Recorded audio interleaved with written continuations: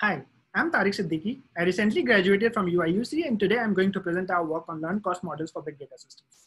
This work has been done in collaboration with my mentor Alekh Jindal from Gray Systems Lab and Hiren and Wangchao from Azure Data Team at Microsoft.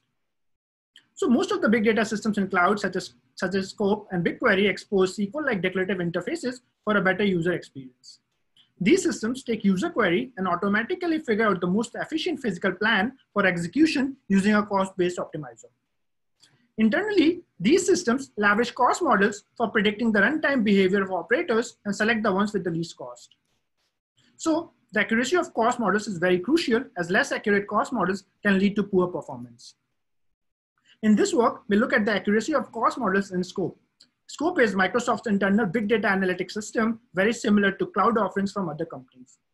This figure shows the ratio of cost estimates with the actual runtime latencies in Scope. The vertical dashed line at 10 to the power 0 corresponds to ideal estimates. So the closer a curve is to the dashed line, the more accurate it is. Unfortunately, we can see that the cost estimates are both heavily underestimated as well as overestimated, showing that cost models have poor accuracy in these systems. Further, it is a common belief that cost models are less important and correcting cardinalities automatically leads to higher cost model accuracy. To verify this in Scope, we feed back the actual runtime cardinalities as depicted by the dotted lines in the second figure. As we can see, even after fixing cardinalities, there's still a wide gap between the estimated and the actual cost. This shows how difficult it is to model the runtime behavior of physical operators in big data systems. We conducted some experiments to understand the reasons behind poor cost accuracy. First, we observed that achieving high accuracy in big data systems requires a lot more features as well as complex transformations that are very hard to model manually or via heuristics. As we can see in this figure, adding more features besides the perfect cardinality and other frequently used features in traditional model, the error drops by more than half. Also, features such as parameter, input, and partitions are quite important in big data systems and lead to sharp drops in error. Another key reason is that in traditional cost models, the weights of features typically remain constant for a given operator, regardless of the context or the workload in which they occur, and they are tuned or benchmarked once in many years. In contrast to this, we found out that the optimal weights of features for operators, such as the hash join in this figure, vary drastically depending on workloads or the subplans in which they occur. Besides these reasons, abundant use of user-defined functions, unstructured data, and fast-changing infrastructure in big data systems make it further hard to manually model the runtime behavior of physical operators. So for improving cost accuracy, we explore learned models in this work. This is motivated by two key characteristics of modern cloud systems such as Scope. First and foremost, these systems support massive volumes of workload, which can be harnessed to accurately model the runtime behavior of queries. For example, Scope is deployed over hundreds of thousands of machines, which run hundreds of thousands of production jobs and process exabytes of data per day. Further, cloud services such as Scope are heavily shared across users and teams. Therefore, jobs running in these environments have very high degree of overlapping and duplicate computations and have very interesting recurring patterns such as common sub-expressions that could be leveraged to specialize or instance optimize cost models. So based on these characteristics, we built Cleo, a cloud-based optimizer that uses learned models for predicting the cost of physical operators during query optimization. In developing Cleo, we make three core contributions. First, we propose machine learning techniques to learn highly accurate cost models in big data infrastructure and discuss the various trade-offs. Second, in big data systems, the cost depends heavily on the resources such as the number of machines. Therefore, we extend the optimizer to jointly explore resources and plan and predict costs in a more resource-aware manner.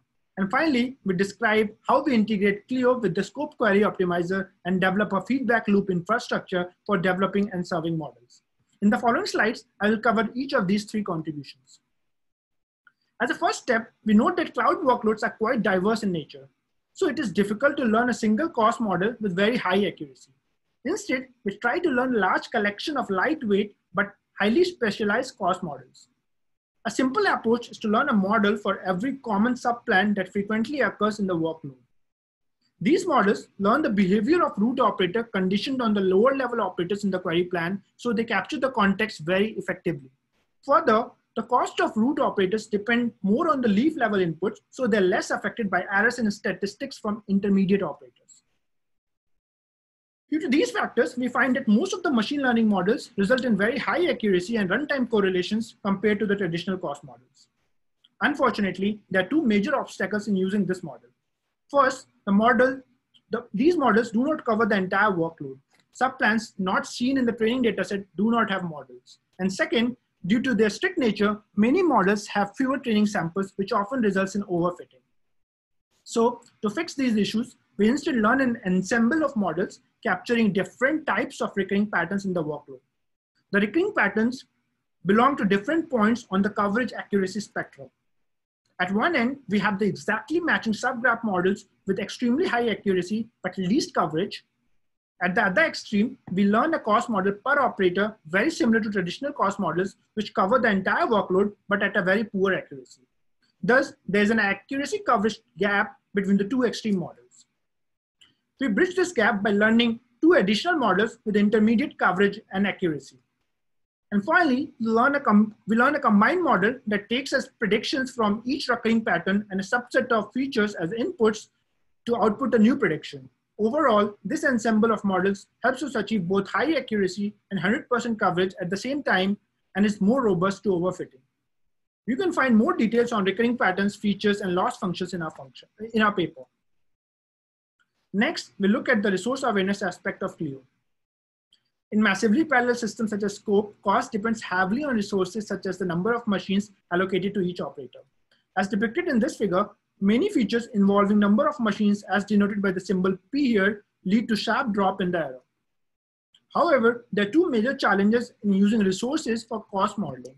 First, in big data systems, query and resource optimizations are performed separately. During query optimization, resources are often assumed to be some fixed constant and optimized later.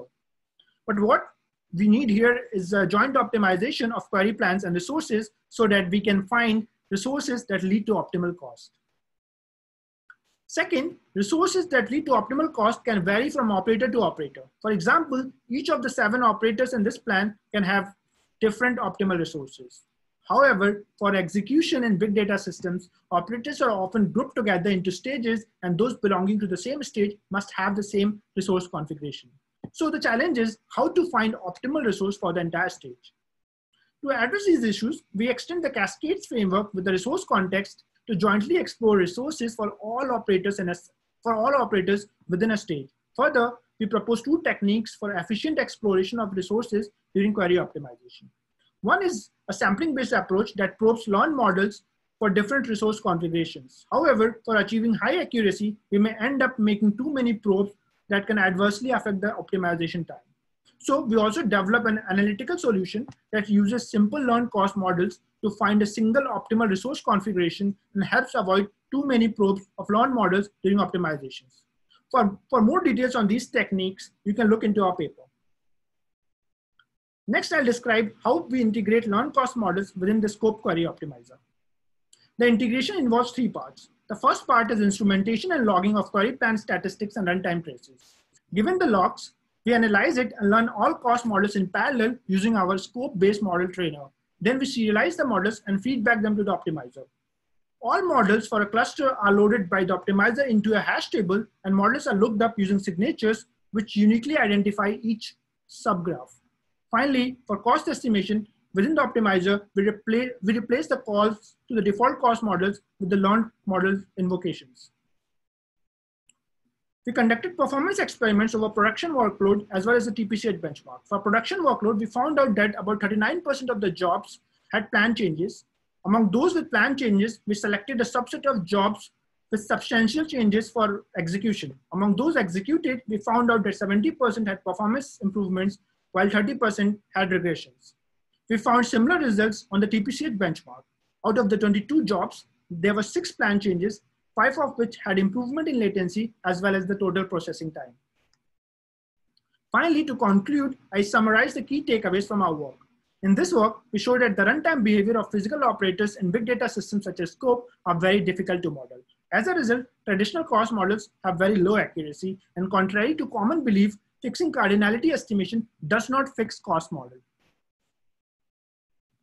Massive Massive and shared workload and recurring patterns in big data systems help learn highly accurate cost models. Resource awareness is a key part of cost modeling in big data systems. We present the first steps towards joint query resource optimization in this work, but there's a lot more that can be done in this space. As our experiments show, high accuracy cost models do not always lead to faster plans. Achieving better plans also depends on the search strategy during query optimization. Using learning-based techniques for improving search strategy is an interesting future work. And finally, there's a long road ahead for improving learned models there's long road ahead for moving learned models to production, minimizing performance regression, predicting regressions in advance, and interpretability of learned models are some of the key steps that are very important for moving to production. This finishes my talk. You can find more details about this work in our technical report, and thank you for your attention.